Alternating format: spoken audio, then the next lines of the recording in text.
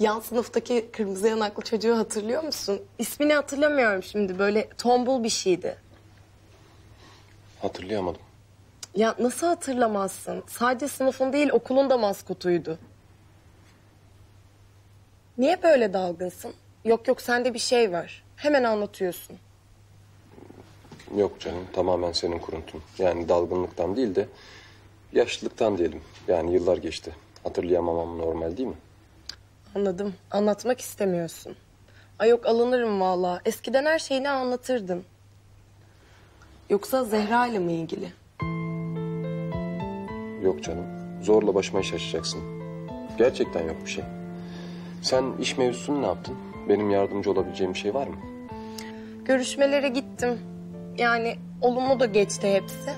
Haber gelmedi henüz. Beklemedeyim anlayacağım. Hoş geldiniz.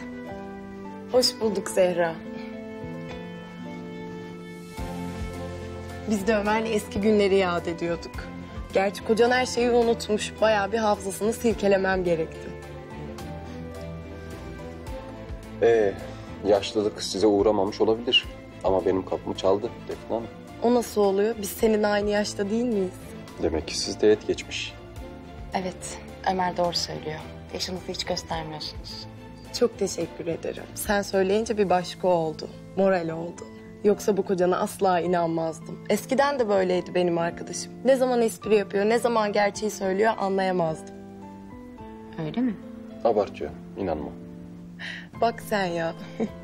Zehracığım bilmiyorum haberin var mı ama Ömer eskiden çok maceraperestti. Ömer mi? Evet, bakalım şimdi sırada hangi maceramız var? Midye. Hatırladın mı? Hatırlamaz mıyım? Yani bir de o kadar midyenin üstüne gidip serum yedik. Tatilde Ömer'le midye yemeye gitmiştik. Bizimkilere söylemedik izin vermezler diye. Zehirlenince macera hastanede bitti tabii. Ama kimsenin haberi yok.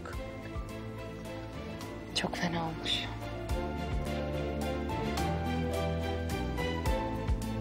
Zehra, iyi misin sen? İyiyim.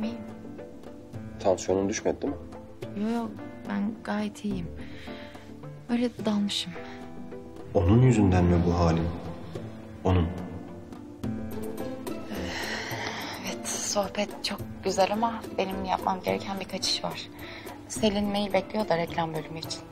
Müsaade ederseniz. Tabii Zehracığım. Mutlaka görüşelim ama. Tabii, görüşürüz.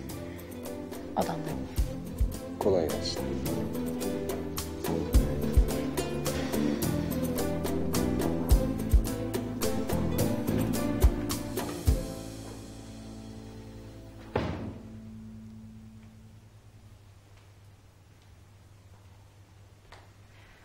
Ömer, annen alıkonulmuş.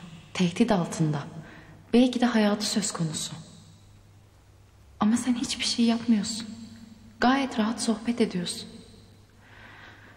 Ah Ömer.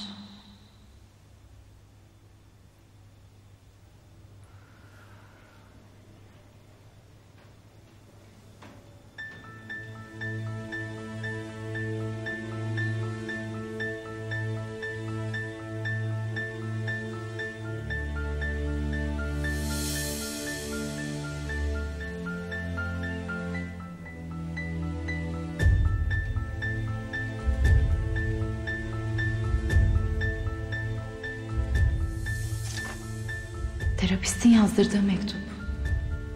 Evet o. Annemin babama söylediği zehirli sözleri duydum. Senin sabahla konuşurken kurduğun cümleler gibiydi. Zehra, annem giderken arkasında yaralı çocuklar bıraktı. Ben annemin terk ettiği o anda kaldı. Zaman ilaç olmadı yaralarıma. Kabuk bağlayacağına ben büyüdükçe onlar da büyüdü. Derinleşti. Hep o acıyan yanımla baktım hayata.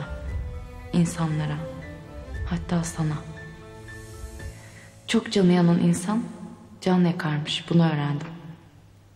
Annemi kaybettiğim gibi seni de kaybetmekten korktum. Yaptığım bütün saçma, kabul edilemez şeyler bu yüzdendi. Bir türlü aşamadığım bir eşik vardı Zehra. Çocukluğumdan, annemden kalan. İyileşmek için o eşiği atlamam gerekiyordu. Ben geçemem dediğim o ateşten eşiği geçtim. Senin sayende, aşkımız sayesinde.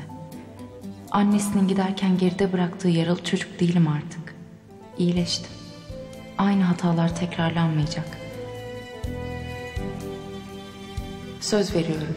Senin için kolay olmadığını biliyorum ama ne olur beni affet. Bırak açtığım yaraları sarayım. İzin ver sevgimle yoluna koyayım her şeyi. Yalvarırım kapatma kapıları. Çünkü seni çok seviyorum. Sensiz olduğum bir hayatı hayal bile edemiyorum.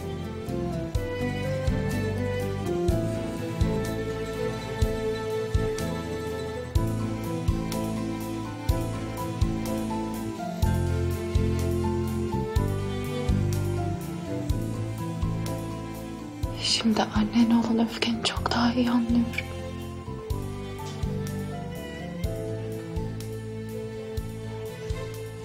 Sandığımdan çok daha fazla şefkate, sevgiye muhtaç bir çocuk varmış içinde.